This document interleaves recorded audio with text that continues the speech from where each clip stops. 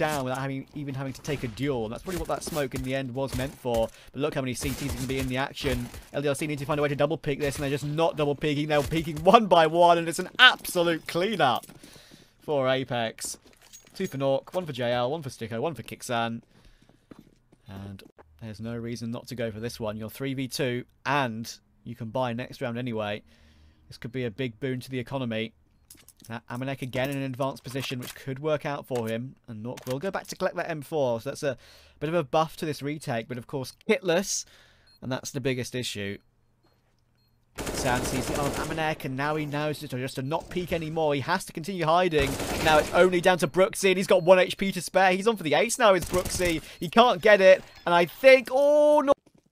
Yeah, looking to go aggressive this time. APEKS do like this strategy, pushing straight through the outskirts of A, and it's going to work out nicely, you'd think. They should catch a player in the back here. Gravity forced to jump into E-Box. Now Kixan's in a lot of trouble. Surely he doesn't get 2. Yes, he only gets 1. And now Nork with the AWP pressured up close. The rest of the Mac 10 bullets from Sticko. Gravity, I should say, should recover it. And Sticko actually does a great job of just roughing through that smoke. It's a bit of a fiesta in toward coming up from canals with E-Box right in front of him. Could be here pretty quickly. And Sticko coming in from a big flank with the AUG. JL no kit, another close 2 versus 2 in this game. JL working his way up. Amanek's got the line and the perfect position as well. He knows where Sticko is, and now he just needs to play time. Sticko's healthy. Amanek needs to be careful. Sticko goes for the swing, but Amanek gets CLC away. And look at Kixan again on the big flank, and Brooksy gets caught there. With Snobbling low HP, this is a round that should be in APEKS' favour again. Kixan actually switching to the AK, and he realises that player's coming his way, and Gravity doesn't realise that he's close. Surely they would have heard him in that position, but Kixan's stepping up for every single kill. He even dinks Afro as well.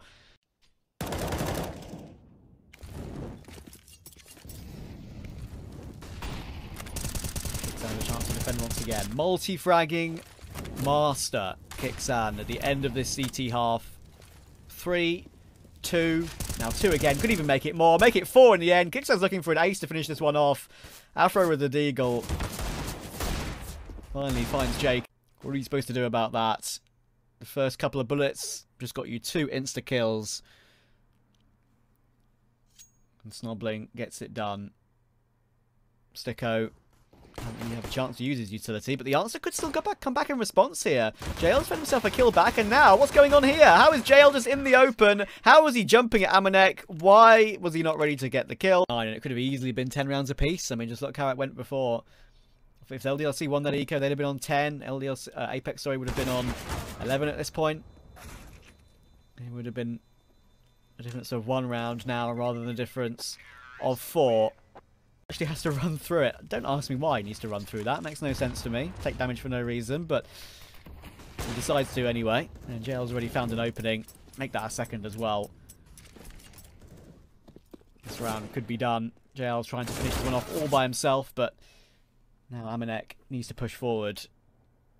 If he doesn't get this kill, the game's over. Sticko looking back and forth, tapping the side of the head. That's fine, but in the meantime, the MP9 of Brooksy needs to step up, and it does beautifully. Now it's just Nork versus Amanek on the MP9, and Nork might just decide to take the straight-up duel here. Ignore the bomb plant in its entirety. He's got 1 bullet in the clip, but it doesn't matter. The AWP nerf does not... Kixan may still have utility, but APEKS 3v5. Can they somehow get themselves across the site and into a possible bomb plant scenario? I don't think so. There are going to be 3 players to face in this split second or 2. There we go. It's a wipeout for Afro. 2 for him, 2 for Amanek. Fine, but not perfect after only winning the 2 rounds. Sticko waiting for some aggression from Brooks, and he's just got himself into the cubby first and manages to recover the kill. Actually doesn't take as much damage as I thought he would there, Sticko, from that particular scenario. Is he aware of Amanek pushing him down? I'm not sure if he is. And there you go. Amanek takes Nork in the end anyway. It's actually not Sticko to go down. Drops the bomb, and then Sticko needs to get this kill, but can't. It's a great recovery, and Afro's covered his teammates back as well as JL tried to advance the entire squadron in Jaguar. Kixan managed to pre-fire 1 out of the round. The nade will certainly help out. There are still 3 more players here, and somehow he actually gets away with a second there. He thought he'd be a guaranteed death. Afro. Actually, JL didn't know which player to fight there. It's very messy, but with Jacob on the edge of that one, Amalek might want to try and boost him again, and Afro just guesses Jacob's position. There was no information on that one whatsoever. What a pick, and now they can swarm. It's going to be a big issue for APEKS on this retake, and Afro gets himself a third. Nork is now 1v5, locked in toward Cave. There's a kit on Snobbling as well. He'll be the one to now jump on this one. Amalek rushes in with the Zeus and gets it done. What on earth is going on? Smoke. They both have kits. Nork.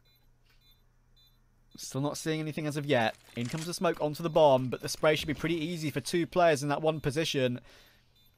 Flash comes in. Nork will avoid that one though. Brooksy will be sent in, removed, on the bomb defuse.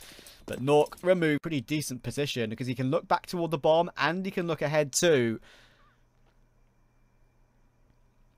Amalek looking to try and pick that up, and now Sticko's going to be creeping his way in. Amalek looks the wrong way and Sticko gets it. What a tight pistol round that was. Bye for APEKS is still good. With the bank that JL had built up with that shotgun. Manages to drop an AWP over to Nork, and Jacob is going aggressive anyway, and he's removed both players. Even looking for a third, and he finds it. LDLC looked absolutely clueless in that position there. As soon as Jacob got that opening kill, there was basically no foolproof plan. No insurance policy.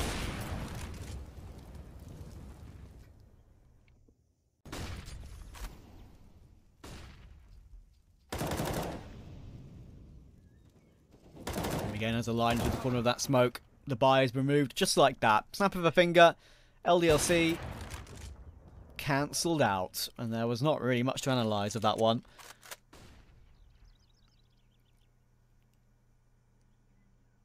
Jacob looking to assert his dominance once again. Brooksy's been spotted. Insta headshot. There is utility, of course. But Nork can still stick around on this one. Smoke up. And he shows his presence in toward the back of A. But look where Kixan is. Again, he's got the perfect position. And time is a big issue here for LDLC. 15 seconds. In goes Sticko. Gets himself one. Snobbling will trade. But then they have no clue that Kixan's still here. Perfect team play from APEKS. And they'll figure out